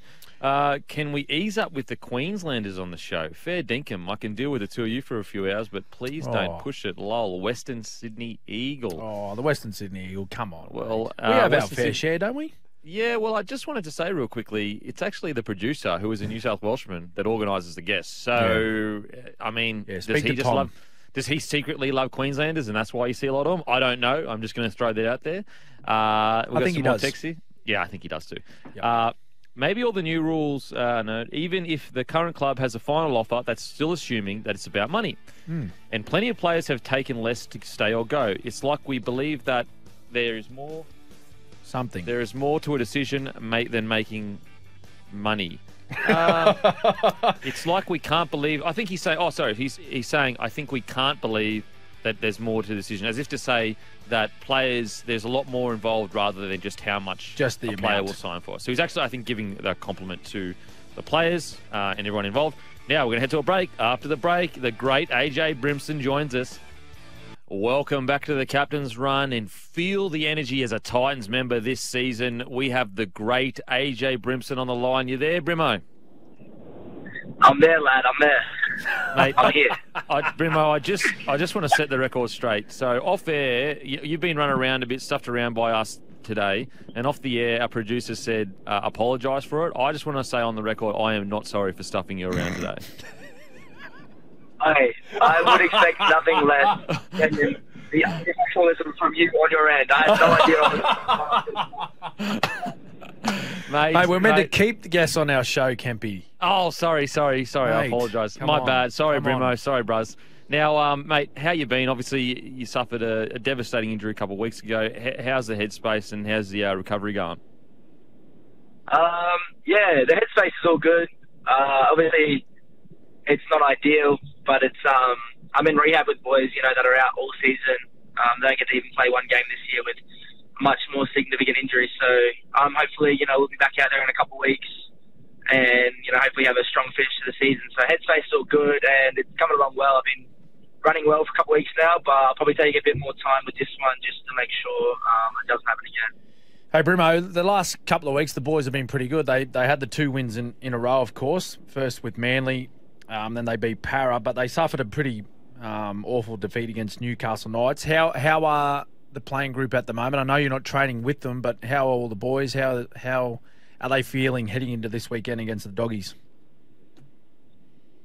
Yeah, obviously a bit, not as buzzing around at the moment as they have been the last couple of weeks, but they're obviously, we got Bulldogs into a bye, so I think one thing we have done this year well is kind of respond from poor performances. So I think, especially leading into a bye, I think the boys will be, pretty keen to get one back on the Dogs. So I'm looking forward to Sunday. And mate, it really felt a couple of weeks ago that you guys had kind of turned a corner. Is the chat around the place? Let's stick to the processes that we'd really, I guess, developed this season. It seemed like this year you'd put a real big focus on. Yep, we can score points, but we need to hang in games. Is the chat around basically like, let's not allow this to kind of derail how much progress we've made? Yeah, I think it was a bit of a case of, similar to what you said, I think we've kind of understanding and realised, what it kind of takes in terms of how we want to play. And we know we can score points, but it's about how we finish sets and, yardage defence and that sort of stuff. But I think it was, we're not going to, let this one game affect us. Like, the comp is that close. You get a couple wins in a row and you're all of a sudden, back up in the top six or whatever. So I think it was a bit of a case of, a couple of good performances in a row and probably looking at the ladder a bit and reading into the media about the Knights and then probably taking maybe them not as serious as we should have. So I think it's probably another good little wake-up call that we're still kind of learning on the way. Hey, mate, great news. Was it last week or the week before? Jaden Campbell recommitting to the club for the 2 years. Where do you see where do you see him fitting into the team moving forward? Of course, quite a young man still. Yourself at fullback, that's where you started this year. Where does he fit into the line-up, the equation, or the puzzle for the Titans moving forward, mate? It is a bit of a puzzle, to be honest. JC's a good mate of mine, and we've been chatting, pre-signing and post, and I think it's probably leaning towards one of us going to 6, one of us going to fullback eventually. Yep. But I was listening to your guys' show the other day, and thanks, Kempy, for saying I should be 14. Like, that means a lot from you. But What? Oh, That's mate, outrageous. It's a carve-up. Oh, no. Brimo, I love you, brother. You'd always be my number one, baby. Obviously, I think it just kind of depends.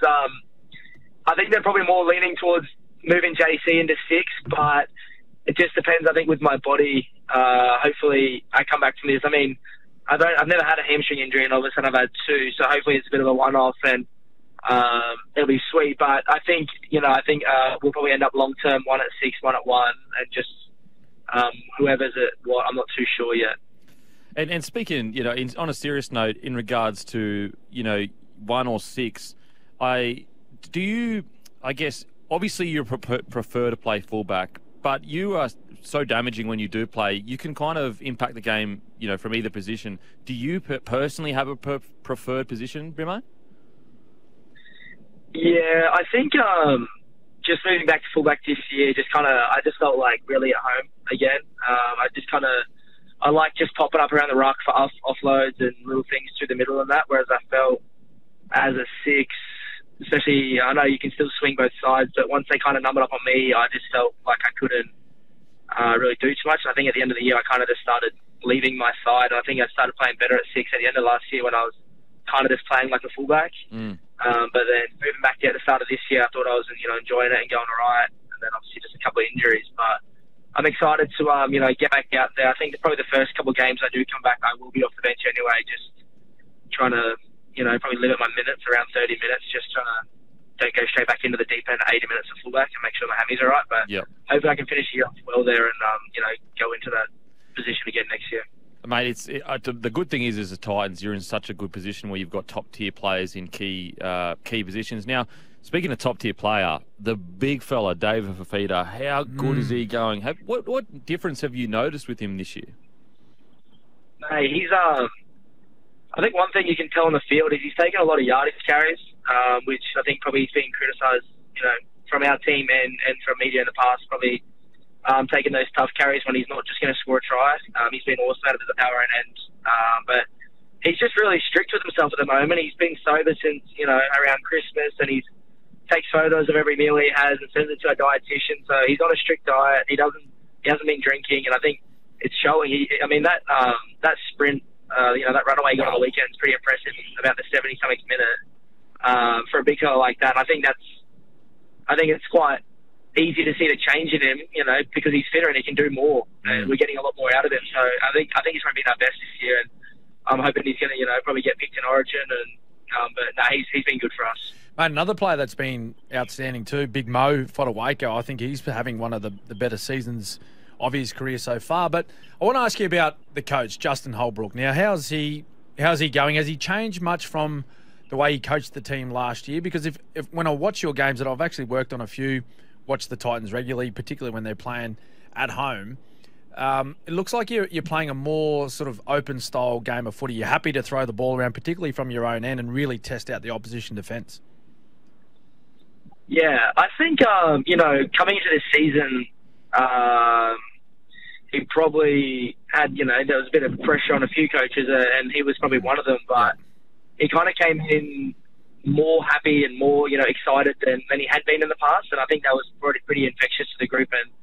And I just think with the addition of Kieran Foran, who was just kind of saying, like, the Titans are the type of team that, throw the footy out of their own end, but, can score long-range tries, can do that sort of stuff, so they kind of work together and kind of got the confidence to, play the footy that we like to play, which is sometimes shifting out of our own end and playing a bit more eyes-up footy. And Justin's pretty big on backing us on taking cues and that sort of stuff if we think it's on. Mate, Brimo, thank you so much for coming on, brother. Really do appreciate it, man. Thanks. You just ruined my afternoon, but thank you very much. Holy, See you, mate. There you have it. Brimo, most arrogant player in the game. Seriously, it doesn't get much more arrogant than that. The great Brimo. Oh. We're gonna head to a break. Absolute legend, Brimo. We're gonna head to a break. After the break, we've got plenty more to talk about, including Broncos versus Panthers. Welcome back to the Captain's Run and that awesome chat with absolute legend Brimo. Feel the energy this NRL season as a Gold Coast Titans member. Get behind them, Gold Coasters. Get behind them. Get a Titans membership and get more great chats like Brimo had with us earlier on. Now let's get to huge clash. Let's preview our game of the round thanks to Suncorp. Building a more resilient Queensland. That's the Suncorp spirit. Broncos Panthers, 7:50, Suncorp Stadium. Reynolds is being rested. Madden starts at halfback. Panthers team news, no changes to the team that beat the Roosters last week. I don't mean beat. Absolutely decimated the Roosters last week. I don't know why Tom put just the beat. Now, Smithy, how do you see this game playing out? And I guess, how important is it for either side to get the W here? Yeah, well, Jock Matten gets another opportunity. He played, 2-3 weeks ago? It was against the Rabbitohs, and that's the other game where they were beaten convincingly as well, 32-6, I think it was. So he gets another opportunity, the young fella. Speaking with Kevy Walters, he's got a huge rap on Jock Madden. Loves the way he plays. He's a confident young man. He loves running the football. Just got to get his job done. It's a big test for him this weekend defensively. That's what it is. The Panthers, they've got a lot of really good set plays. They have great timing out on their edges. So he's going to have to double defend certain players and look after the halves and Dylan Edwards out the back of those plays. Big one for him. But, I like this matchup.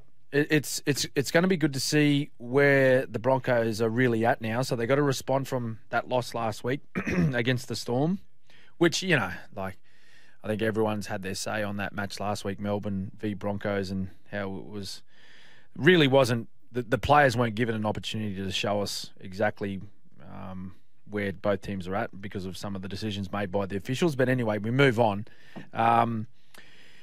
It's going to be interesting to see exactly how the Broncos respond to that loss. They'll be up for this one. I think Kevy will have them excited. He wasn't too disappointed with the way they played. They played for 20 minutes with only 12 men. Two sin binnings in the middle stages of the game. I know there was one late, but that was when the game was already gone.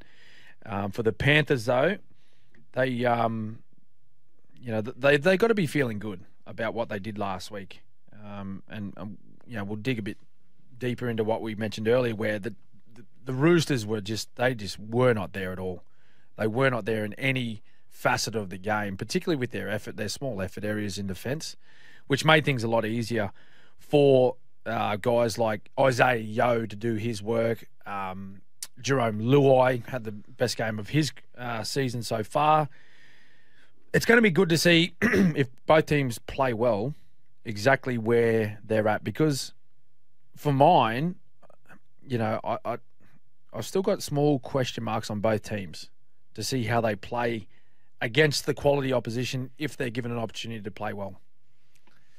Yeah, it's for the Broncos. Last week was it wasn't disappointing in regards to the way that they played, in my opinion, but it was disappointing that the referee had such an impact on the game that it's hard to take away from anything from it. Like, were we resilient, or did we have some tough calls? Did the Storm have a lot of tough calls against them? We don't know. It's so up and down. And so you're right. I agree with you, Smithy, that the Broncos have an opportunity here to go, okay, Penrith Panthers just absolutely decimated the Roosters. We can't be a team that gets up for one big game. We need to get up for multiple big games if we consider ourselves a threat this year. And, there are still... I'm closer to saying that the Broncos are a premiership threat this year. Just because last week I felt when they lost Reynolds and had 2 sin bins, I just loved the grit they showed. They didn't let the game get away from them. The Penrith Panthers now, what an opportunity. If they go out and absolutely bounce the Broncos out by 13 plus, it really is sending massive shockwaves across the competition, and it really is the Rabbitohs and the Penrith Panthers then. Yeah, that's right. Well, if Penrith are to go out and beat the Broncos this week, man, I'm still not going to put a line through the Broncos and say, well, they can't compete. They're not in it because they can't beat Storm. They can't beat Broncos. You got to remember, Adam Reynolds isn't playing, and as good a quality young man as Jock Madden is, and he's got a very bright future. I think we all understand the importance of Adam Reynolds, and particularly over the last month, he's played some pretty good footy. Like, his kicking game has been outstanding. He's had wonderful combinations with, his outside men, the centres and wingers.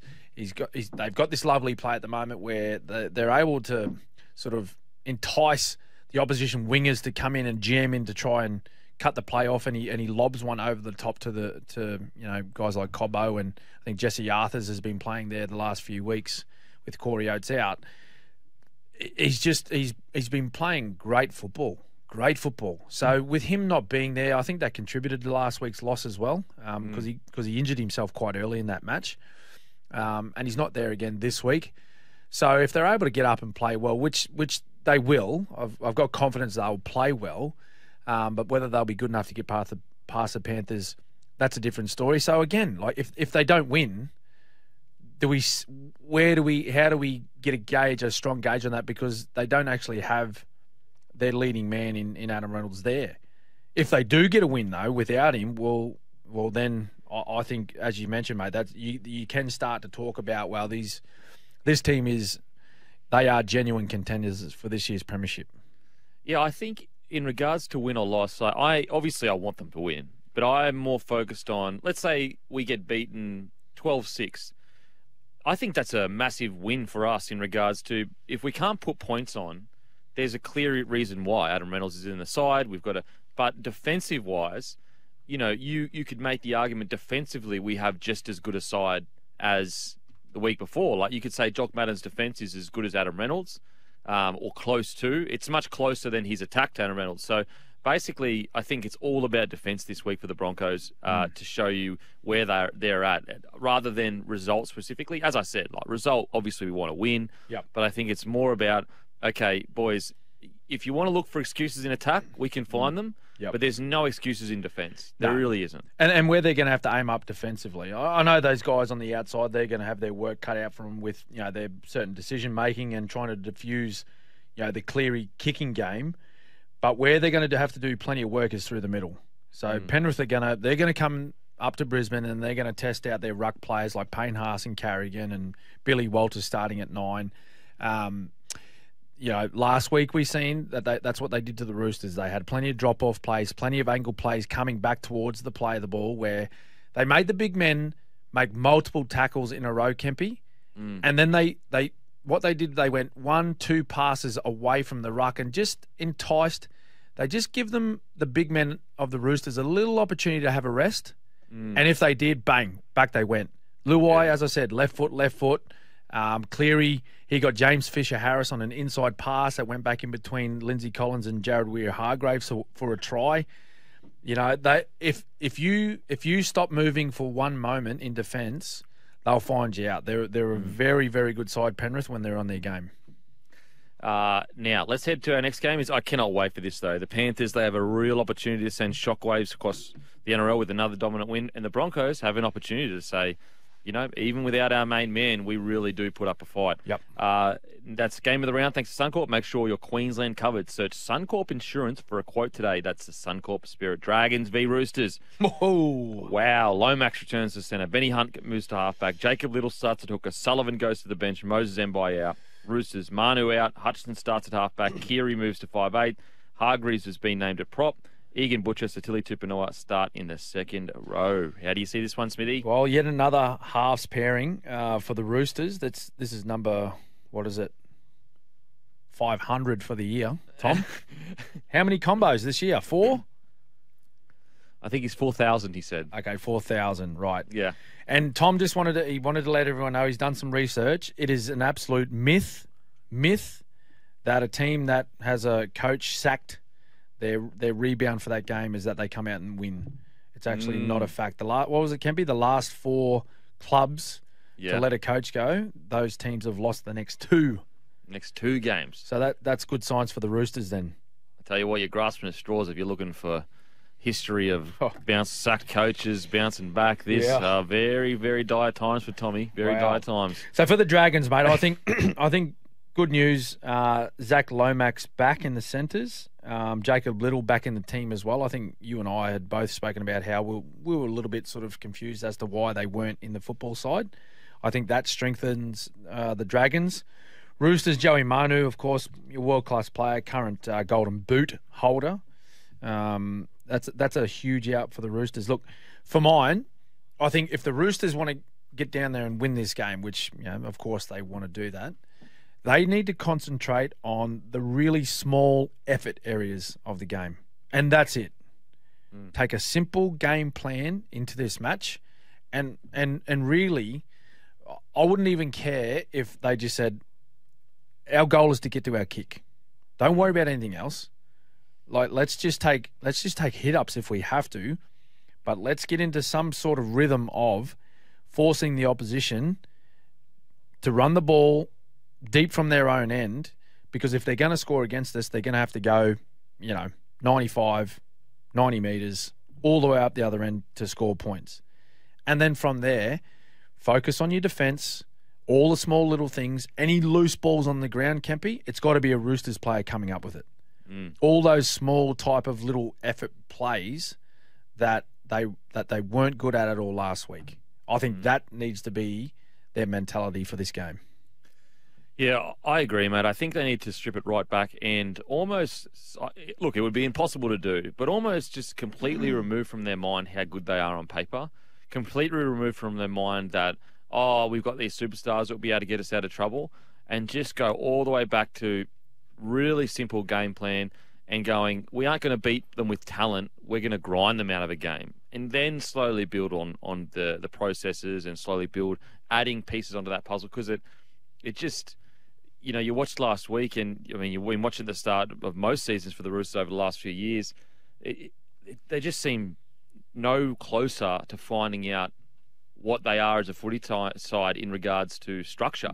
And so I agree, mate. I think they need to strip it right back. Centers play like centers normally do in very basic game plans. Wingers play like wingers do in very normal. You know what I mean? Like really simple stuff, and then build on top of that. Yeah. Just break down your roles. And, you don't... To think that you need to have 20 carries for 200 metres to have a good game, that's not always the case. Just play your role for the team and allow others to be at their best and try and help others extract the best out of yourself. I think that's what a lot of people have been talking about the Roosters, where they've got wonderful world class players individually, but they just can't seem to find a formula that works as a footy side. That's really what they need to come up with. But particularly off a loss and the way that they played, you could see in the sheds afterwards, at half time, Trent Robinson locked all of his assistants out of the dressing room.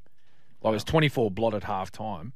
Wow. He was the only person in there speaking. So clearly, he's not overly happy with the way the team's going at the moment.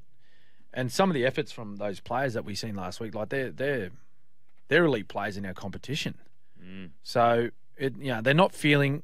You can see on their faces that they're not feeling good at the moment. They're not feeling good about their football. They need to find And they just need to find a reason to turn up on the weekend against the Dragons and be happy about being there and competing and find a reason to get out there and play their best football. Mm. Now we're going to head to a break. After the break, we'll continue our Round 11 preview. Welcome back to the Captain's Run. Rabbitohs v Eels, Friday 8 p.m. Smithy, how do you see this game playing out? Rabbitohs, they're flying, aren't they? 6 in a row. Key players playing outstanding. And you mentioned earlier, Kempy, they had a solid win against the Tigers. Not their most extravagant win, but they got the job done. They did it the way they need to do it, 20-0. Always a nice scoreline when you're keeping the opposition to blot. A couple of big ins, though. One big in. Mitch Moses, he's back for the Eels. He'll certainly help their cause. The 7 being back. Sean Lane, though, he cannot take a trick at the moment. We spoke about our injuries earlier, hamstring injury, so the big man, he's out for a little bit. I think the Rabbits get this one done. I think they just continue on their run. They make it 7 in a row. The only thing I'd be concerned about is possibly, and I've seen it in my time as a player, is some players maybe mind not completely on the job because there's a couple of big announcements coming up at the end of the weekend with Origin. Sometimes their mind wanders a little bit further away than what it should do down the track. The players just need to keep their mind focused on the job at hand, and that's to be at their very best against Parramatta, and everything else will look after itself. So if they go out there and play the way that we know they can play, this one's a Rabbitohs win. What an important game for the Eels. Wow. The season is slowly but surely slipping out of their grasp. Now, I know it's a congested 8. I understand all that. But they've got to turn it around and turn it around quick, because before you know it, the table will begin to sort itself out. And if you're 3 or 4 wins outside the 8, oh, man, that run home is tough. Yeah, it is. They're currently on 8 premiership points. I think you've got to be, if you're on 12 right now, you're still in touch. So completely agree with what you said there, mate. If they lose this one, they stay on 8, and a couple of those teams that are on 12, they have wins and kick to 14. That's the gap's starting to open up a little bit there. And the Eels, I almost feel sorry for them to a degree, because you go back to the start of the year, they had an incredibly tough draw, and they lost some of these games by a very small margin, and also were ahead against the Sharks, ahead against the Storm, I'm pretty sure, as well. I think there was another game as well against a top-tier club that they could have won. They beat the Panthers, and it's just as a fan, I know it must be so frustrating that you go, how can we go out and beat the Panthers, but then we lose against these other teams that obviously aren't close to where the Panthers are at? And so I wouldn't write the Eels off yet, but it's got to be in the next 2 to 3 weeks. Otherwise, it really is line through them kind of stuff, which would be so disappointing with the squad they've got. Yeah, absolutely, mate. I think, absolutely. They've got great footy in them, but they're just not overly consistent at the moment. And now on to the Sharks v the Knights. Coffs Harbour, Talakai returns. No changes to the Knights team that beat the Titans last week. How do you see this one playing out? Well, KP, if he puts another 10 out of 10 performance on like he did last week, they're right in this. Oh, the Sharks for me, I cannot get a read on them. Like Nico Hines, great player, love Nico Hines, former teammate of mine. But if he goes a little bit quiet, so does the Sharks team, I find. They sort of stop and go, Nico, well, what's going on, Nico? Well, we get a gauge of how you're going. And he started on fire the other day against Manly, but Manly finished strong. So it wasn't a convincing win by the Sharkies, and only the week before they were embarrassed by the Dolphins. This is a real danger game for Sharks. Now, just a quick correction on myself. Talakai remains out. Rather, he is not returning. So quick correction. So this is a real danger game for them. I know that I think they've gone up early to Coffs Harbour, actually, the Sharkies. So they've been up there preparing for this game. Could the Knights possibly beat Sharks? Wow. Really? In an upset. Oh, I mean, I'm going Sharkies, but I agree with you, mate. A couple of weeks ago, I would have said, mate, Sharkies are on fire. Yep. And then they go up against the Dolphins and didn't get off the bus. No. And it blew my expectations out the water of where I thought they were. Yes. You know, I know they had a bit of a rough start, but they brought it all back together and they'd had some good defensive games. So if you want to be in the business end of the season, they've got to be in the top 4. So these are the kind of games that you need to pick up early in the season. You can't afford to be dropping games like these. Yep. And you got to practice consistency.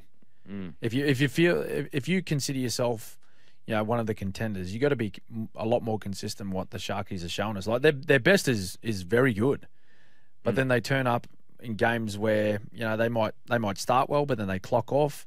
They didn't turn up at all, as you mentioned, against the Dolphins. So you sort of at the moment the form that they've taken into this one. I've got a couple of question marks on them, which so I'm leaning towards Knights. They're going into this with a great win on the weekend, full of confidence. KP played well. They've got. Put it this way, they got less to lose out of this result. Yeah, just go out there and play, boys. What everyone expects us to. We're an underdog. What I love about the Knights at the moment is, again, similar to the Raiders. If you read the headlines, you would think this is a disaster season for the Knights. They're currently sitting 1 win outside the 8. Exactly. What an opportunity! And also, I say this on my podcast as well. If they'd be sitting 11th right now without any dramas, no injuries, no dramas whatsoever, I think most people go, decent, satisfactory. Yep. They're sitting 11th with 1,000 dramas, key players out, getting players in late in regards to, your fullback. I love what the Knights have done so far this year. I really do. Yeah, that'd be good. Now let's head to the next game. We've got the Tigers v the Cowboys. Hasn't the Tigers, although they lost 20-0, I thought they played really well last week. Yeah. I was really impressed. What do you reckon? Yeah, gutsy, mate. They were gutsy.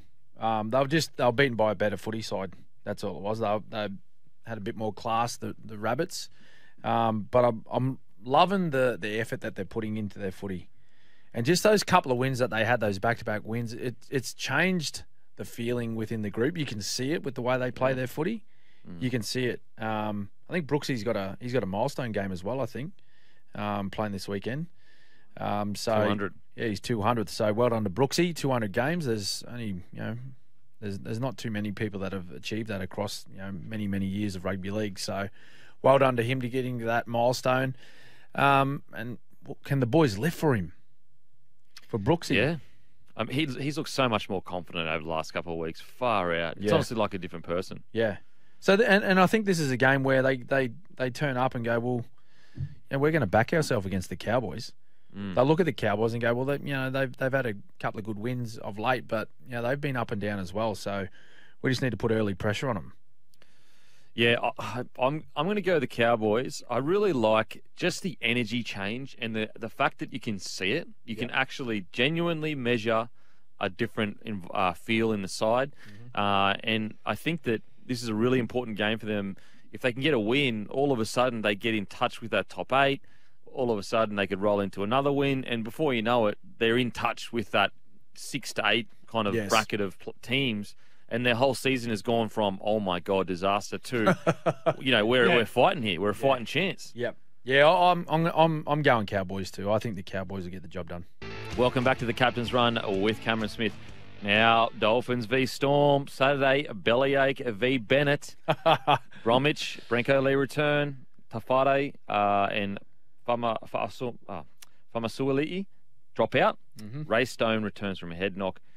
Storm, no changes. How do you see this one, Smithy? I'll tell you what, this is close to the best game of the round, just behind Panthers Broncos, because the Dolphins, they've been going great guns all year. They've exceeded a lot of people's expectations already with what they've achieved with the wins so far. And the Storm, well, there's still some question marks over where they're actually placed in this competition, whether they're premiership contenders, whether they'll finish top 4. Certainly, I believe they'll be top 8. They'll be playing finals footy come the end of the year. But again, go back to last week, mate. It was really hard to get a gauge off last week's result, given they played 20 minutes of the main part, the bulk part of that game, the most important periods against 12 men.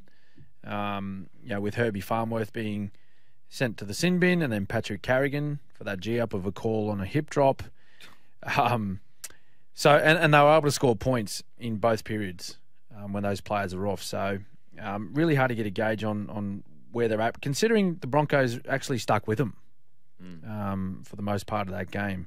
So the one thing I will say is that if they come up to Brisbane and with any sort of complacency or underestimate the Dolphins, they'll get a result like the Sharks got a couple of weeks ago against the Dolphins.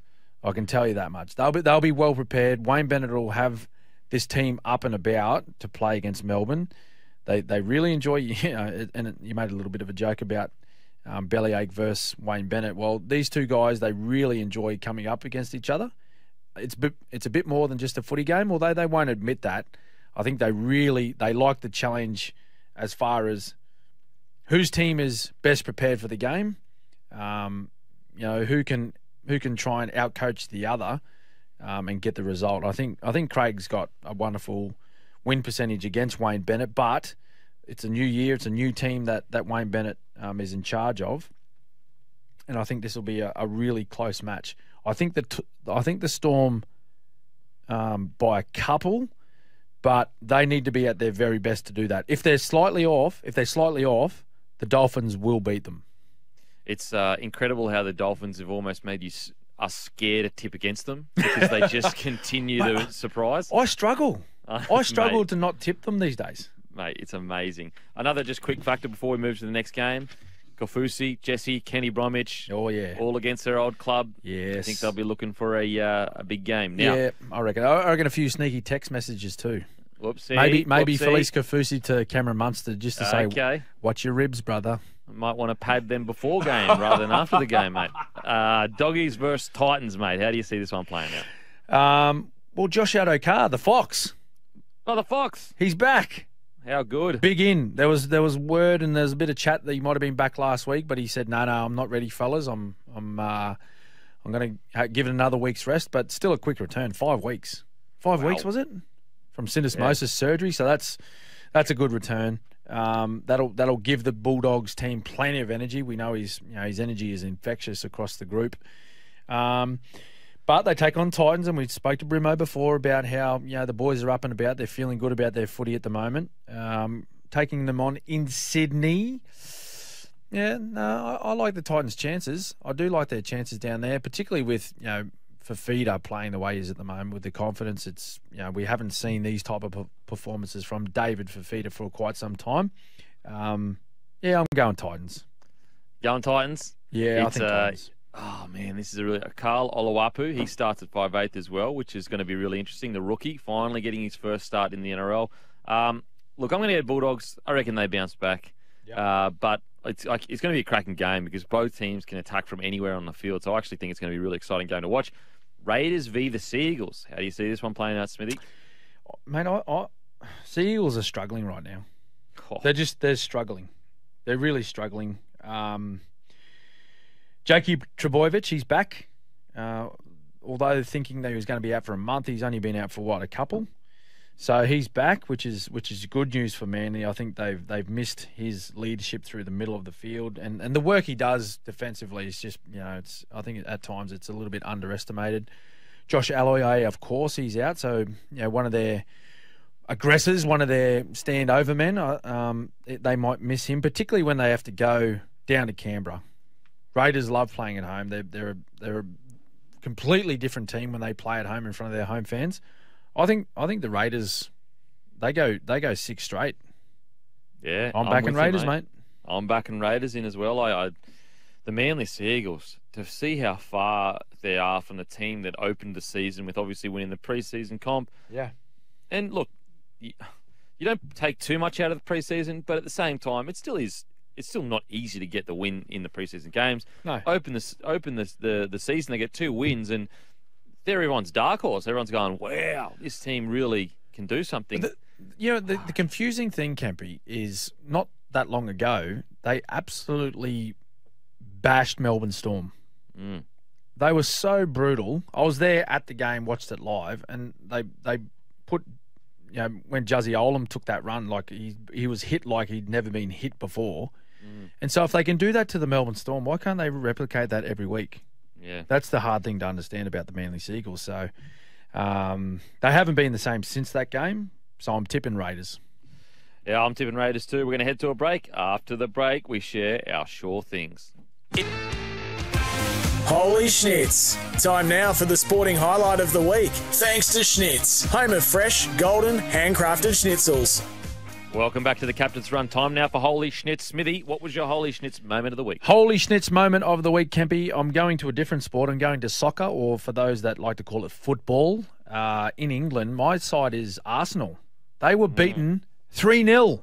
Wow. Kempy. 3-0 by Brighton. Oh, no. And I just went, holy schnitz, there goes the league. Oh. They've been sitting on top of the league for pretty much the whole season, and now they've just gone, here, City. Man City, take it off us. Oh, my God. Wow. When did you say it? I said it when Dave Fafita ran the length of the field. Oh. I was yelling, holy schnitz, the whole time. Now, let's now share our sure thing for Sure Hire, the temporary work expert, surehire.com.au. Who's your sure thing, Smithy? I'm going the green machine against Manly. 6 in a Mine row. is, mate, mine's the Roosters. I don't think there's any way. There's no way they don't get up. There's no way they don't get up after that that loss last week. Yep. Sure Hire, Australia's most complete shoring, propping, and traffic product range. Call 1300 Sure Hire. We will see you all next week. See you later, guys.